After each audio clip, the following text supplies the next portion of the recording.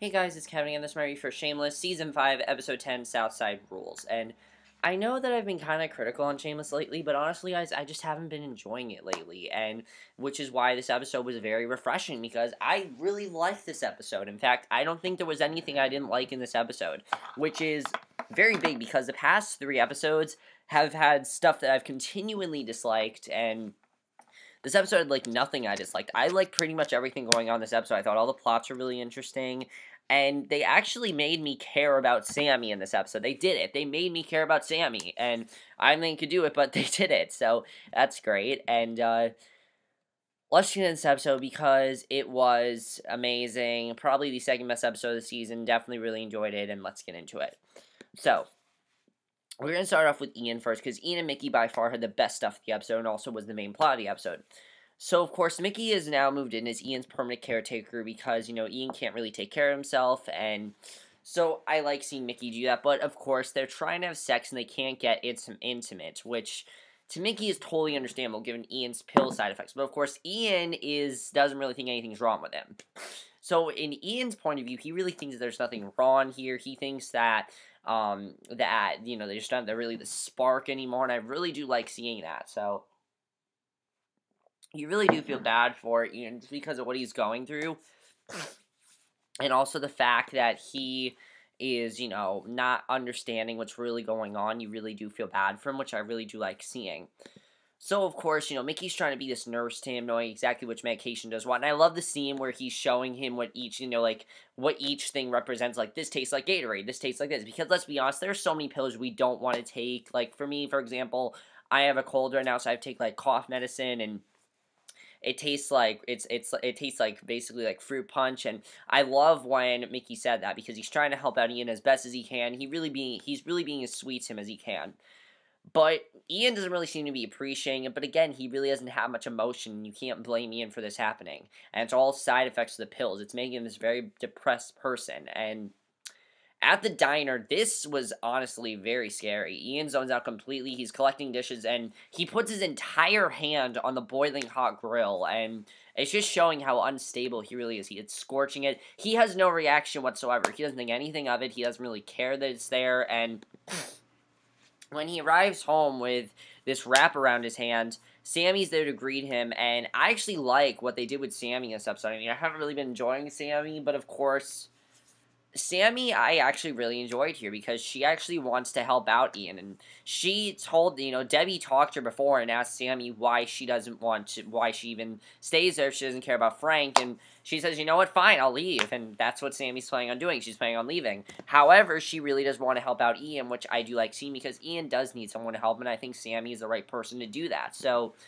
Sammy's there to greet him, and she basically gives him first aid. He opens up about the military and the people who are looking for him after he went AWOL, because there are people from the military looking for him, and I really enjoyed that. And after this nap, he gets his visit from Frank and everything, who he hasn't seen in months, which is really big, honestly. He decides to storm out of the house, because he is now insisting that concerned Mickey either come with him or stay behind, because he's tired of having Mickey do everything for him. And he leads Mickey to this baseball field where they once had sex, and when Mickey shows more concern about Ian's hand and his beer medication combination, Ian punched him in the face, and you can pretty much see why. He doesn't really care that he's helping him, and you can see that Ian still doesn't think that anything's wrong with him. It really is reminiscent of 2 weeks ago when we had that whole scene with him and Debbie, and he talked about how he didn't think anything was wrong with him.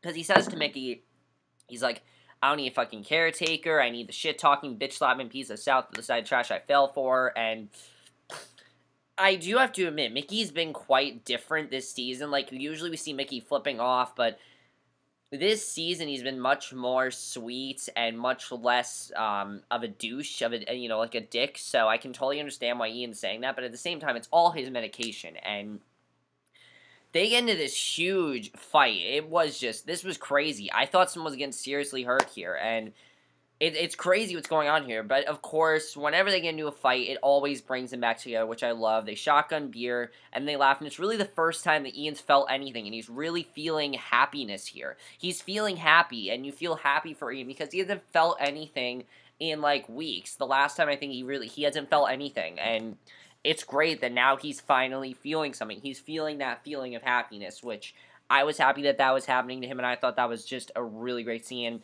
And I love when they come back singing Love is a Battlefield. They arrive back at the house, and Ian's very happy, but he's trashed on just one more. Suddenly comes the realization that they've never been on a real date with proper clothing, which they haven't, so they decide to go change clothes and go on a date, but unfortunately, Sammi called the U.S. Army, and honestly, I think she did the right thing. I understand if someone could say, oh my gosh, it's just what Sammi did with Chucky. It is sort of revenge for what they did. I like what she says. She's like, it's a shame when someone you love gets taken away, isn't it? She says that, and but honestly, I understand why Sammi did it. I mean, they're looking for him. They're mad at Ian. They're pissing him. Ian needs someone to knock some sense into him. Ian needs someone to help him. And Mickey, clearly it's not working. So if he doesn't listen to Mickey, he's going to listen to them. And I think Sammi honestly did the right thing. I understand if someone thinks that Sammi, did something wrong here, but I personally think that Sammi did what she should have done. She personally did the right thing, and I think that was right what she did. So I'm happy she did that, and I think definitely Sammi did the right thing there. She made the right decision, and I'm happy she did that.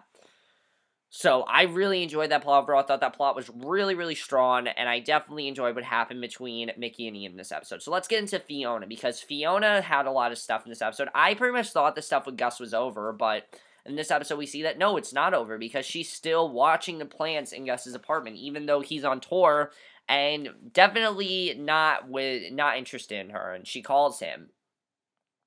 And when she called him, like, I don't know how this is gonna work, because she plans to have Skype sex with him. And I'm just like, seriously, that's the best you can do, Skype sex, like, not just have a conversation with him. But she calls him, basically, she dressed up for the occasion, but he's not there. And it makes sense why he's not there. And I thought at that point it was going to show, okay, he's moved on from her, he doesn't really want anything to do with her. I thought that's really what they were trying to show there, that he pretty much moved on from her, but that's not exactly what happened. He is actually saying goodbye. Basically, she calls Sean, and you can understand why. I mean, Sean gave her that really awesome advice a couple episodes back, and he really doesn't really want to talk to her because he's trying to say goodbye to his son and ex-wife who are moving to Pittsburgh, and for whatever reason, though, she wants to see Sean as he's sending his family off, and obviously it's exactly at this time that Gus chooses to call. And of course, Fiona ignores him because she thinks that he doesn't want to talk to her. He thinks that he's calling to, like, break up with her. I can totally understand why she's upset about that. So Gus is nowhere to be found at this point. He's pretty much MIA. So she ends up basically, she doesn't know where he is. So basically, because she's a Fiona, she decides that they go to this bar, not drinking, and Fiona's giving him the same kind of concerned treatment that Ian resented Mickey for.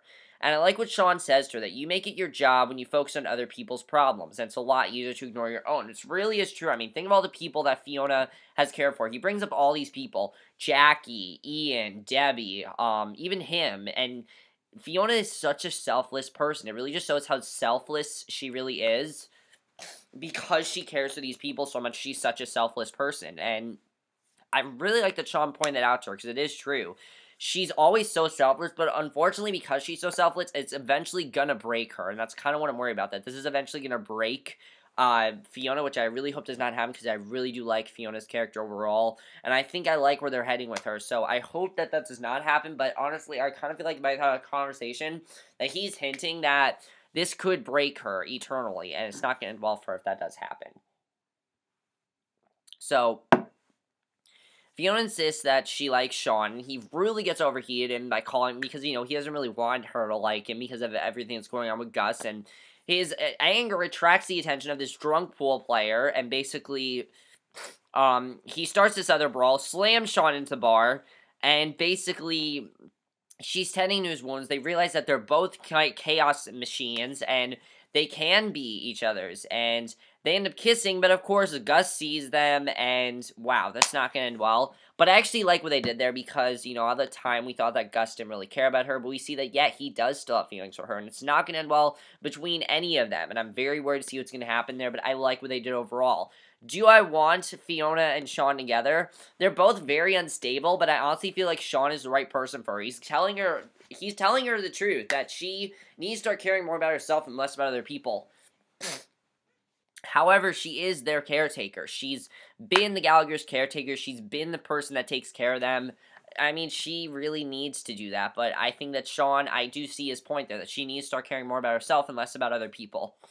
So, Frank, let's go to Frank and Bianca. I didn't give a shit about them last week. I really didn't. I didn't care what happened last week. I thought, just because last week's episode in general was boring, but I loved what they did with Frank and Bianca in this episode, because I actually really do care about them now. In fact, I think they're honestly very cute together. I really do. And first of all, the fact that Frank's in love and he didn't know how to proceed with it, I thought was really funny, because this is Frank we're talking about. Frank is now feeling love, and that's not something that Frank usually feels.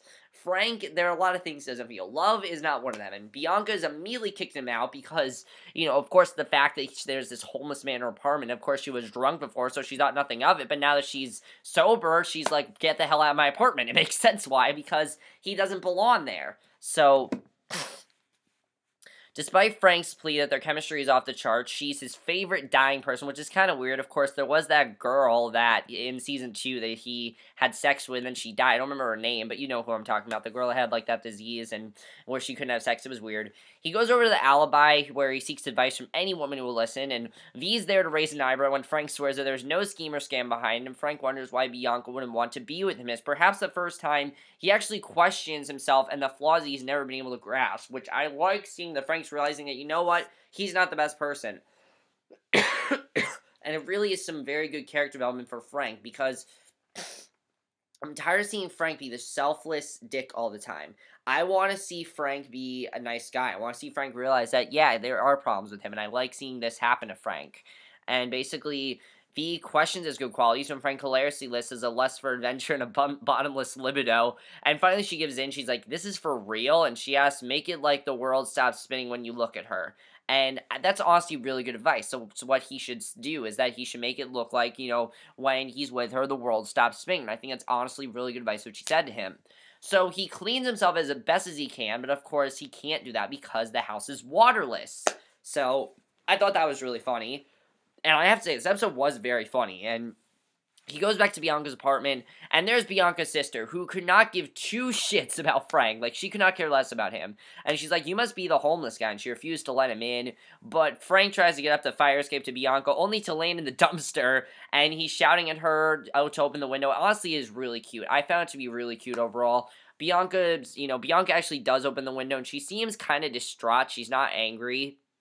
And I like what she says to me. She says, I can't offer you much, but what I can do is be your chauffeur on the limousine ride to the pearly gates. Now, I can understand why she doesn't really want anything to do with Frank. I mean, she's dying. She feels like she doesn't really want a relation because she doesn't want him to get attached. I can totally understand that.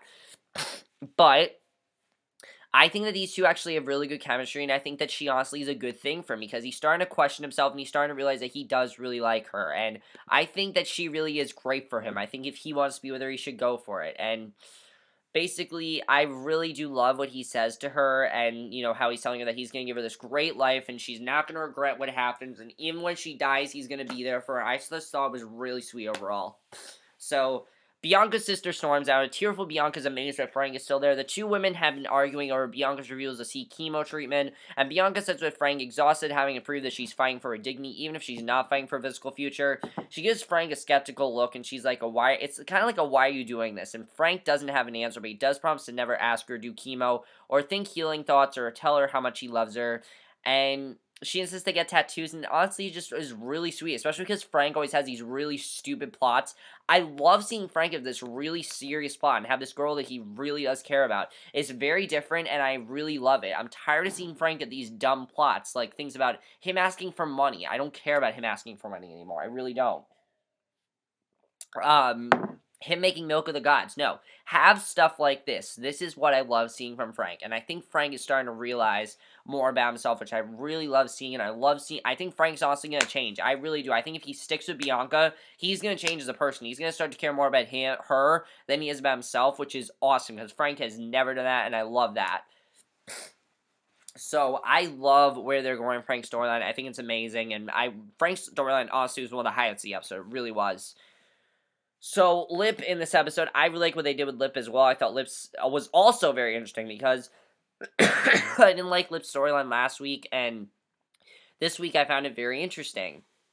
Now, he's still struggling to wrap himself around this, basically, he's still trying to figure out what's going on with him and Amanda. Amanda pretty much is there now to have sex with him, and he rejects her because he now wants to be with his professor, but I honestly can understand that. Now that his tuition is paid, the other concern on Lip's mind is the presence of Kev, whose babies are keeping the dorm awake, and whose laced synthetic weed has sent the dorm room into a convulsing vision quest of nightmarish landscapes. They're all freaking out about it. And Lip and Kev quickly bring all the spazzing kids into Kev's room, where they hope to wait it out before anyone has to go to the hospital. But that ends with delirious Joaquin, the hacker from last week, jumps out the window, and with nowhere else to turn, he turns himself into the cops. And Lip brings Joaquin, who's got this nasty broken leg, right to Helene's door, and I actually like Helene's character here, because neither she nor her husband are actual medical doctors, though when Lip should have been smart enough to know, she calls an ambulance, much to Lip's horror, but she presents him with a choice. Will he do the right thing and help Joaquin regardless of consequence, or will he revert to his outlaw ways out of some misplaced loyalty to Kev? And he has to accept that Helene has made the choice for him by calling the paramedics. So she really is actually helping him, which I really do like. Do I really want these two in a relationship? No, but I think she's a good friend to him. And I like this episode, they didn't make it like a lover thing. They made it as more of a friend thing, which I like seeing. Because I don't want to see these two get together. That's too weird. I just don't want it. And I feel bad for Amanda. I really do. I mean, Amanda and him had a really good relation, but now she's just there for sex. She really is. And Lip goes to the hospital, and he's by Joaquin's side. When the supposed sun god jumper wakes up, Joaquin briefly jokes with Lip that he told the cops about Kev, but reveals that he didn't say anything to the police, largely because they actually don't care about some stone Cody fell out of a window. And he says, "Where I come from, we got each other's backs." And Lip suddenly turns serious, as it's the wake-up call he needs to remind him who he really is or was. And the big question here is that the person he should still try to be? And I kind of feel like this is showing that. I also really like this scene that we saw with Kev, because we see that Kev doesn't want to leave, but Lip insists that it's time he goes back home to be with his kids, and most importantly, V. And this whole theme of this episode seemed to be just people trying to figure out who they are and who they are as people, and I really like seeing that overall, because that really was a huge theme of this whole episode. I mean, think about it. Sammy's getting in touch with herself, Frank's getting in touch with herself, Fiona is, and now Lip is. Everyone's getting in touch with themselves, and I love it. I really do.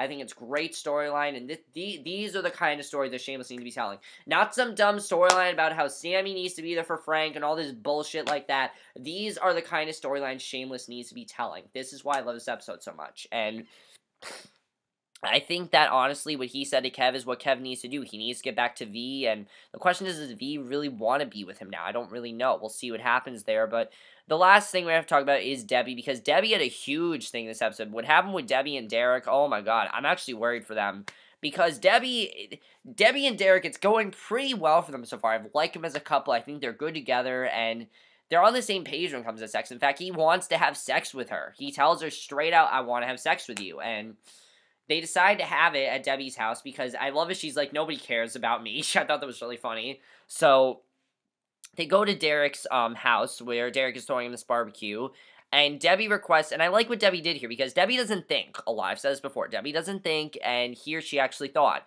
because she requests Fiona's help in going to Planned Parenthood so she can get birth control and go on the pill, and Fiona initially discourages it, but Debbie reasons that she's been dating Derek longer than Fiona was dating Gus before they got married, which is true. She has been, and I like that Debbie said that, because Fiona's being a hypocrite by saying that, because really that is true. Fiona knew Gus for like, what, a day, and then she married him? Debbie and Derek were very slow, and they've been together for a while now, so Fiona makes the appointment, and they get Debbie some birth control pills from the clinic, and here's where things don't go so well, because I thought Debbie was actually making a good decision here, but then this is Debbie we're talking about. Debbie doesn't exactly make the wisest decisions, because we realize that Debbie's going to do something really, really bad, because the doctors tell Debbie that the pills are not going to work for 48 hours, so she'll need to use alternate protection, and I'm like, there's no way she's going to do that. We know Debbie. We know that she's not going to do that. Think of what she did with Maddie. There's no way she's going to do that, so I thought maybe Debbie would just turn down Derek, but this is Debbie we're talking about. She wants sex, so she goes to this barbecue with Derek's family. They're really sweet, and basically Debbie has a conversation with Derek's sister-in-law, and she tells Debbie about how she had her child and was quickly accepted in Derek's family and an escape of her own nightmare clan. And Debbie is intrigued at the idea. I'm like, no, Debbie, please, don't get pregnant. Don't get pregnant. And you can see this look on Debbie's face. Like, she wants to get pregnant now. And that night, when she and Derek start having sex, he's about to put on a condom, and she's like, no, we don't need that. I'm on the pill. But it's like, wait a second. Your doctor said 48 hours, and you're like, oh, shit, she's going to try to get pregnant now. So, clearly Debbie's going to try to get pregnant now, and the biggest thing here, the biggest red flag is that I just don't think they're ready for it, because when she says that she loves him, he just says that's sweet, which is a huge red flag there that they're just not ready for this. They're not. I don't think that they're ready for this. I think that they need to wait. I think Debbie needs to wait. I don't think that they should be together. I mean, I love the idea of Debbie and Derek together. I said it before. I think these two are great together. I just don't think they're ready for sex. I really don't. I think that, you know, her having a baby, no, she's not ready for that. And I understand that she got inspired by a conversation, but that does not mean you need to do it. Like, seriously. Debbie doesn't think. I've said this before. Debbie doesn't think, and she's not thinking now.